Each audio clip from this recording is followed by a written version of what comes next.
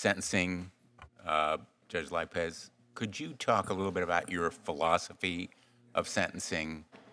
Because I think it's important for the committee to hear more fully how you approach what I think is one of the most important responsibilities of a judge. Thank you, Senator, for that question. I practiced extensively as a federal prosecutor, so I'm quite familiar with the federal sentencing system. The state of Maine sentencing system that I now work under is quite different. We don't have sentencing guidelines. Instead, in the state of Maine, we have a three-part methodology that we are required by statute to follow.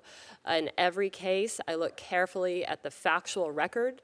I make factual findings as dictated by the evidence before me, and then I follow the three-part sentencing methodology. The third part of that methodology requires the court to consider whether to suspend a portion of the sentence so that the defendant can be on probation conditions. The Maine system does not have supervised release for most crimes the way that the federal system does, and so the only way to place an offender on probation conditions after release and to supervise them in the community is to suspend a portion of the sentence, and that happens, in my experience, in the majority of Maine cases. In every case, I listen carefully to the parties, to the victims, if it's a crime involving victims. And in many cases, I have imposed sentences that the state has asked for.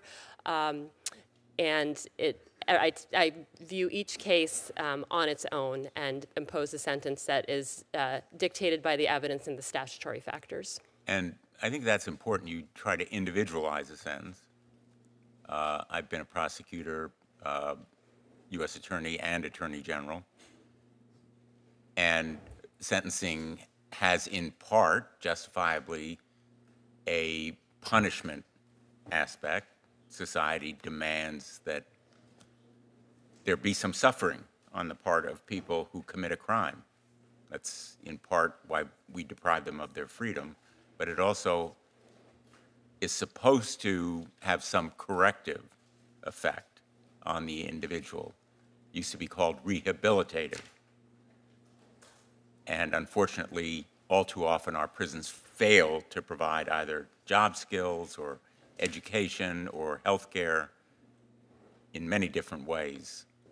As you look at an individual, is the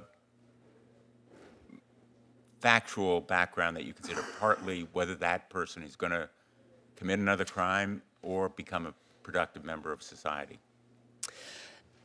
Senator, that's something I'm required to consider under the statutory factors set forth by Maine law, the individual history and characteristics of the defendant, including any criminal history, any past failures on probation, and the prospects for rehabilitation, and then, of course, the nature and circumstances of the offense. And so in each case, I consider all of those factors as I'm required to by Maine law. Thank you. I really appreciate that very thoughtful answer to a question that I think becomes embroiled in the politics of the moment, but really faces this committee in the way that we make laws and faces judges literally every day in courtrooms all around the country, in state courts as well as federal courts.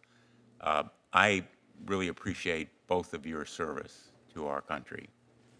Part of your service is appearing before this committee. Not pleasant, not fair.